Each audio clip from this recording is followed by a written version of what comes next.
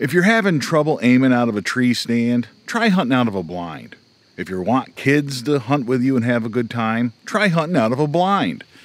If you aren't just concerned with big bucks, but instead you're concerned with just enjoying the outdoors, seeing some deer and getting a shot on something, try hunting out of a blind. And if you haven't done it before, try hunting out of a blind. That's what this video is all about.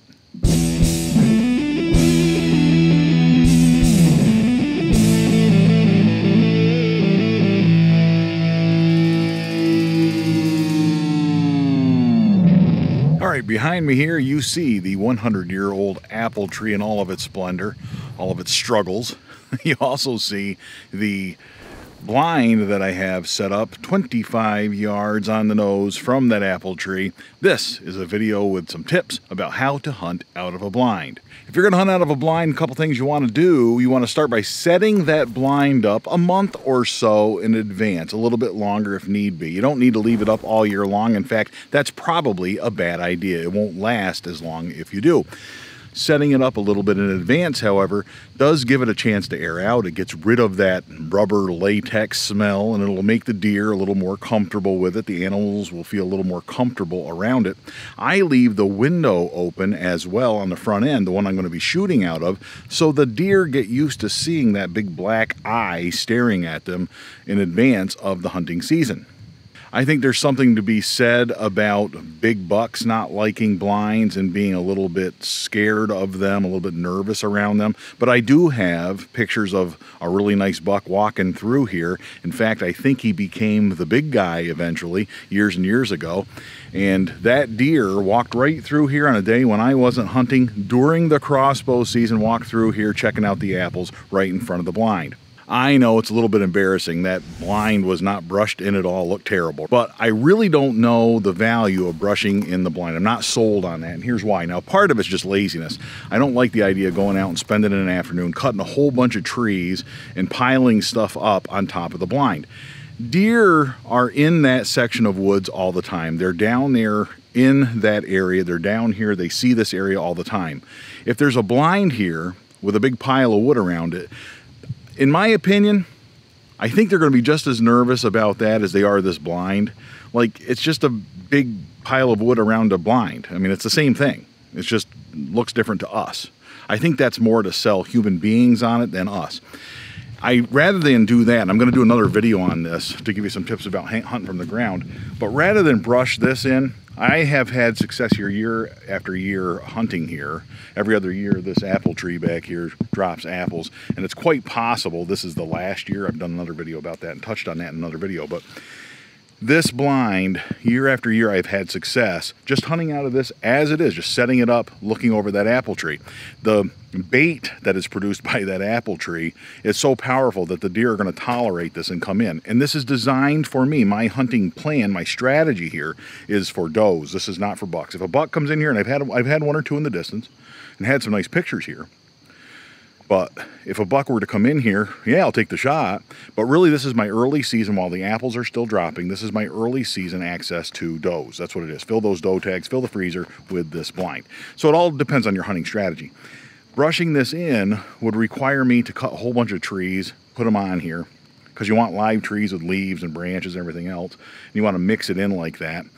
You can build a tripod up if you want, like a teepee style thing, rope it all together, put branches all over it. But then it just looks like a big old mass of trees, a big old pile of brush.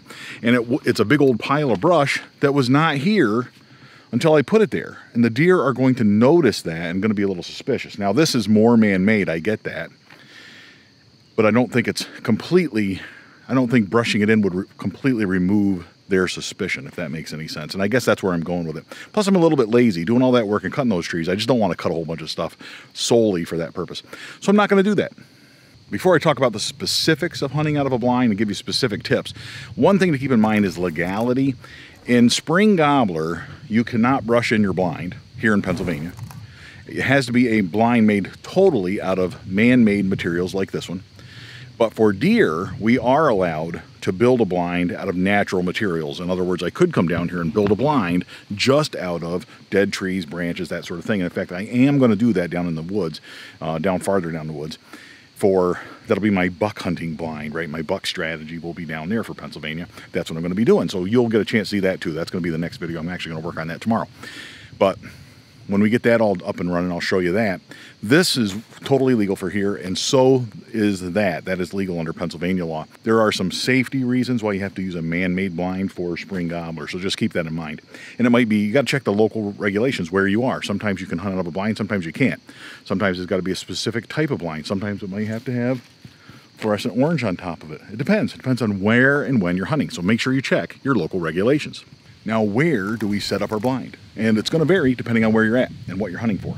Here, I'm hunting for deer. The apple tree is that way. It's behind me here.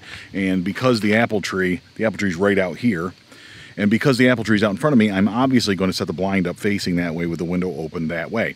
Very easy to do, not a big deal. The other thing to keep in mind where you're going to set your blind up, two other factors, and one is wind. Here, we have normally a wind from the northwest or westerly winds. That's normally what I get during the hunting seasons. So for that reason, it won't be a problem for me because the wind will be blowing sort of across us this way up toward the house there, to the direction that I came from. The deer aren't going to be up there. The deer aren't coming from that way. They're coming from the bedding area out there, coming from the bedding area down the hill. They do that, fantastic. The wind is sort of following them in here, and they might crisscross that wind to come in here, but eventually they're going to end up on that apple tree, and it would be really unlikely that they would go toward the house first and then come to the apple tree. That's not likely. So I should, and I have, year after year that I've hunted here, had opportunities here. The wind is not a problem, but take that into account. What is your predominant wind where you are hunting? Another thing that we can't really control that we have to take into account is the sun. This is facing north. That's beautiful here in the northern hemisphere. Sun comes up behind me, sun sets over there all season long, right? Moves up a little bit, but it's always this way. And the nice thing about that is I'm going to keep all the windows closed except for the north facing window, the one that faces the apple tree. That keeps all of the sunlight behind me to my back. It keeps me nice and dark in the blind, nice in shadows. You want to be hiding in the shadows in that blind. Now over there behind the camera down over the hill in the well pad food plot, when I have a food plot in there, I don't have any food plots this year, but when I have a well pad food plot and that food plot is active, it's kind of harder to put a blind in there, but I like hunting out of a blind on there. There's no real good tree access, but the blind, when I was facing it westwardly, you have a problem with that, see, because the sun's coming right in there as the day gets, when it gets ready to set, it's coming right in the front of that blind, and deer can pick you off. It's happened. For that reason, another important thing about blind hunting is we're not wearing camo in the blind. I mean, you can, I've done it, it works. But really what you want is a black stocking cap. You want a black face mask, maybe. You want black sweatshirts, maybe even black pants, what I like to call blind camo. It's basically the camo that you would wear in a blind. It's nice and dark. Nice and dark clothes get in there. Some people go so far as to paint their faces the whole bit, and you can't go wrong with that. If you want to do that, go for it. If you're going to be switching between a blind when it's raining and a tree stand when it's not raining, just wear layers, right? Throw a black sweatshirt on over your clothes, carry a little face mask, a little black face mask right in your backpack. When you go back to the tree stand, take off the black sweatshirt, sit there in your camo. You know, you really want to go all out and get a black crossbow. How do we protect the blind, make sure that it stays good season after season, stays comfortable to hunt in? Not too hard to do. There's a couple things you can do though. You can spray this down with UV protectant. You can buy these things. A lot of the things that you buy at like Dick's Sporting Goods store or Gander Mountain, the things that campers use for their tents, those same products will work on this material. Go ahead and buy something that works with like some kind of UV protectant. You can spray it on there. I don't because it's right here. It's not directly in the sunlight here, so it's not a problem. In addition to UV protectant, one of the things you can do is soak this with like a kiwi water repellent spray. You can soak it with that and it will help the material repel water even better. They do a pretty good job in my experience, but there is places where these things where the seams are sewed together and water can get in there, and you will get a drip from now and then. Now and then it'll start getting a drip inside the blind. I've had drips and stuff before. I don't worry about that stuff too much, but if you want to protect these long term, go ahead and spray it with that stuff. The other thing I do to protect from water is don't set it up in a little dip, in a little saddle. You want it kind of sitting up in the air a little bit so there's drainage around it. You don't want the water running through the bottom of the blind. I've never really had a problem with that, but that's something to take into account. Your zippers, you're going to want to take, when you're doing your zippers, Some people like to put zipper lubricants on those, and they do sell those on Amazon.com. You can look up a zipper lube and you can put that on there. Or you can take a scent-free bar of soap, the one that you use, just take that and rub it over the zippers. It'll lube those zippers a little bit better so they work. The key with the zippers is don't force them. I have found that they last a lot longer. These steel bands through here, those try to stretch the fabric, and it's pulling the zipper apart, trying to make it so it doesn't make it harder to do it. So as you're going through here, if you get to a tough spot with the zipper, simply push this down and decrease the distance here. It'll work a lot quicker if you do that. You know, if you're doing this and the zipper's catching, just push it down like this. Works pretty slick. That'll make your zippers last a lot longer. Another thing you'll notice about this blind is it doesn't have shoot-through mesh, right? I've just got the windows set up with just regular windows, and these windows don't, you can unzip them, but there's no mesh behind it or anything like that. I think there is mesh behind this. If you really want to get picky, you could go and unzip this guy, and there's mesh behind that. There's mesh there. But that might work for ventilation, something like that. I do not shoot through the so-called shoot-through mesh. I don't do it.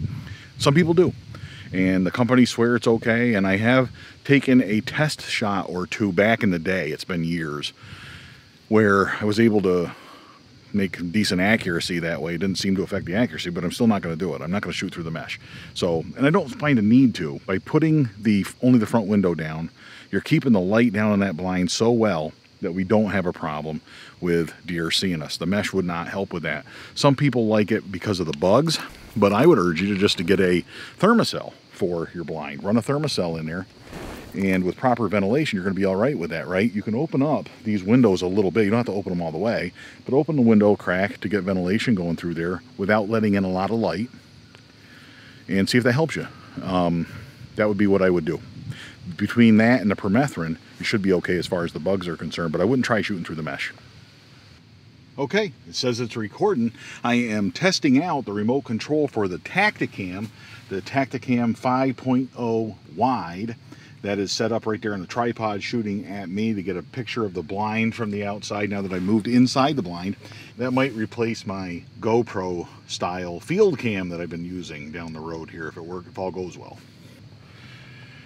So what I've done is I've come inside the blind. I've got the Tacticam filming from out there, and I'm sitting in here. Boy, we got no light in here.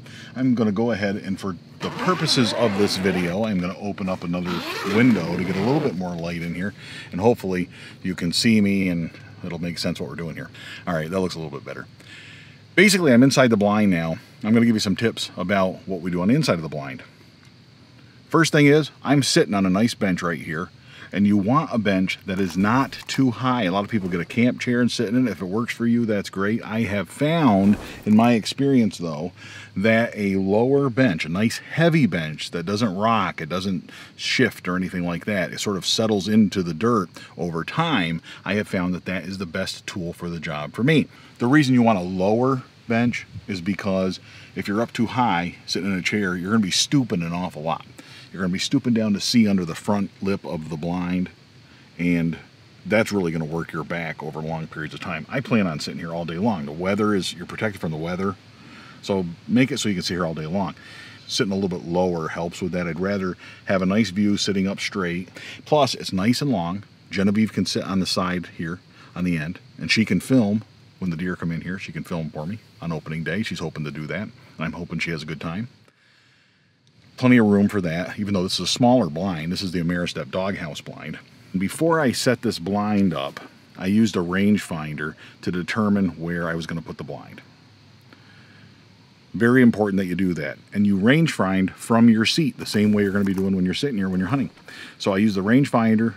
I've got myself a 25-yard shot where those apples are most likely to be set, piling up, right, where they fall off the tree. 25-yard shot, and that hopefully is where the deer will be, and that'll be a nice easy 25-yard shot. If they're all the way to the trunk of the tree, that's a 30-yard shot, and that's fine. If they are this side of the apples, maybe it's a 20-yard shot, but I can in my mind very quickly gauge that distance because I marked that ahead of time.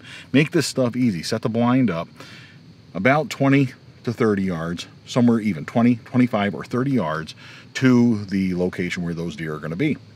And the other thing too, range find from the seat, not from where your crossbow is going to be. You don't want to start a yard off, a yard inaccurate right from the very beginning by starting someplace where the crossbow is going to be. You want to range find from where, stand and range find it from where you are going to be, where your butt's going to be. Same way you're doing it when you're sitting down in the blind hunting. Now I have a handful of these benches I made out of scraps. They've got treated lumber legs. I angled the legs a little bit, threw them together with scraps. Big old slab of button ball for a seat. That works great because it's nice and heavy, nice and dense. And I got 2 or 3 of these different ones to use in different blinds. This is the Margaret that I will introduce you to. I've actually introduced you to it before. It's a bench that I've used before. Genevieve named it after a character in a cartoon called Regular Show. We called it the Margaret. It's like a fancy lawn furniture name or something, I don't know, but it's the name of a character in a cartoon called Regular Show. So, but it works really good and it'll work well for us. It's the longest one I've got. Plus, when she's not here, I can set it up, put my stuff right on there. I can have my gear all set up here like I've got today. I've got stuff on here today, my notes, my lens cap, all that stuff. In the future, it will have a rangefinder. My bag will be down here or whatever else. The other thing I do, if you film your own hunts, you can set a tripod up here in the corner to straddle this, right? 2 legs in the back, 1 leg in the front, doesn't get in your way. Stick the handle out this way in front of you so you can move it. Have the flippy-outy screen here so I can see it. Shooting like this because I'm right-handed, so I'm going to be on the left-hand side. And I'll shoot like this way, the camera here. And you can do it ahead of time. Get the camera up above. The camera's almost spying over your shoulder, over your right shoulder. That's the way I set it up. So that will work for you. Or you can play around with it ahead of time. Very important to do all of this ahead of time. Make sure you feel comfortable with it. Test it out ahead of time. Make sure you got clearance, right? Your limbs aren't going to hit the corners. Make sure that you're going to be able to shoot over the front of the window and all that stuff. Just test it ahead of time, you know. Sitting here, make sure you feel comfortable while you're waiting for deer to show up. The difference between a blind and a tree stand is I can sit here and move around all day long, read magazines, everything else, but I can also lift up the, practice getting ready, practice waiting for the deer to come in. Am I going to be able to shoot over here? Am I going to be able to shoot over there? That sort of thing. I shoot off my knee in a blind. Some guys will bring the Caldwell Deadshot Field Pod, for example, set that up ahead of time. You want to do that, more power to you. That's not a problem. For me, that is an extra piece of gear I don't want to bring in here. But if you want to do that, by all means, go ahead and do it. And if you feel comfortable leaving it in your blind overnight, go ahead and do that. I actually leave these tripods in the blind. Thought I heard something. Genevieve's out there looking for bones again, going around looking for neat artifacts in the woods, so she's wandering around while I'm doing this. I actually have bought a dozen of these cheapo tripods from Walmart over the years. They're nothing fancy, but they do the job, and I feel comfortable leaving them in a blind all season long. They do rust, they do eventually break. They're not the toughest things in the world, but I don't feel like it's too bad when they're like 20 bucks, and if I get 2 seasons out of it, that's pretty good. So I'm pretty happy with that. But you can look at doing that as well. You can carry your tripod in and out if you want to do that. That's not a problem. And another question I get, and this is a good question, and it's funny I don't think of these things, but I've had questions from new people who are new to hunting. When do I cock my crossbow? Well, in all the hunting situations, the beauty of the crossbow is this. You don't cock it in the presence of the deer. You don't wait for the deer to show up to cock your crossbow. You cock it when you are ready to hunt. And that typically is the last thing that I do. When I'm in a tree stand or if I'm in a blind, doesn't make any difference. When I get it all set up, the cameras are set up, the bag is where it needs to be, I have stopped sweating, I've calmed down, and I've wiped my face down with scent-free wipes, sprayed the back of my neck, my gear, my armpits with scent-free spray, whatever I've done, to make sure I'm all calm, everything's ready to go. Then and only then, I put an arrow in. Now in a tree stand, I will have hoisted it up, cocked. That's fine as long as it's on safety, everything else. But in a blind, I typically will cock it outside the blind, bring it in here and set it up, but I don't put an arrow in until I'm ready to hunt, until everything else is ready. Now I'm ready to sit here and enjoy the day with an arrow in. So the arrow, I'm ready to hunt. On safe, but ready to hunt all day long. When the deer comes in, then I will raise it up, get comfortable, get the crossbow on my knee. I shoot off my knee and I feel comfortable about it. I've done it time after time, and I feel as good that way as I do on a rest, really. I just use the rest for sighting in. But I will get it all ready to go. I will have that crossbow ready to go, ease the trigger up and make a shot when the time comes. but I cock it way ahead of time. You don't cock it out to the blind where it's nice and comfortable. Get it in here on safety, and don't put an arrow in until everything else is taken care of and you're ready to hunt. They come with rinky-dink little wire stakes to put in there, and they'll work in a pinch, but buy yourself some really good tent stakes. And if you do, buy the ones with the orange heads, the orange plastic parts, and that way when you put them in the ground you can see them. Deer, that's not going to bother any animals, nothing like that, but you put them in there, that way you can see where they are. These are a lot easier to get in and out too, especially when the ground freezes. One other little thing, my hat goes off to Ameristep for realizing the error of their ways. Hunting companies need to stay away from blue. It's like the one color that deer can see clearly. And this logo on the older models used to be this bright blue. It was kind of awkward. I'm like, don't you know better than that? Excalibur uses blue on certain parts of their new crossbows. Why would you do that? I know it's a little part and nobody's going to see it or whatever, but come on, man. That's what orange is for. Well, I hope you found some good tips in there. And if you have other tips to share with other crossbow hunters, leave us a comment in the bottom. Let us know what your tips are for crossbow hunters hunting out of a blind. And I really hope that your crossbow season is shaping up. By the time you watch this video, I will be sitting in a tree stand in Maryland and hopefully updating folks on the Facebook page about our successes here. Might even update you on YouTube. How's that? And out here, I'm going to pitch a camera here before I go back to the house, get that set up and see if we have any activity. So in the coming weeks, I will have information there to share with you as well.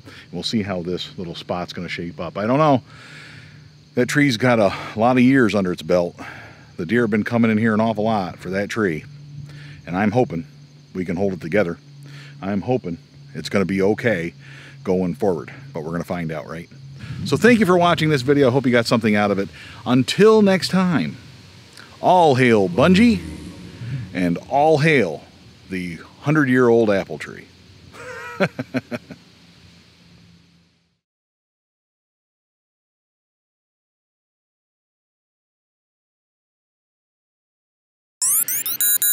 right. Another thing you'll notice to take into account. Get that off there. Lens flare, I guess, I don't know. And until next time, all hail Bungie, and all hail the 100-year-old apple tree. Which isn't even in frame. Okay. We should shoot that again. Okay. And that doesn't look. She doesn't want to be on the video, so she's going to stand with her back to me. That's fine. Are you turning? Okay, all right, I won't turn. All right. No, that's fine, kid. You're doing good. One other little thing. My hat goes off to Ameristep.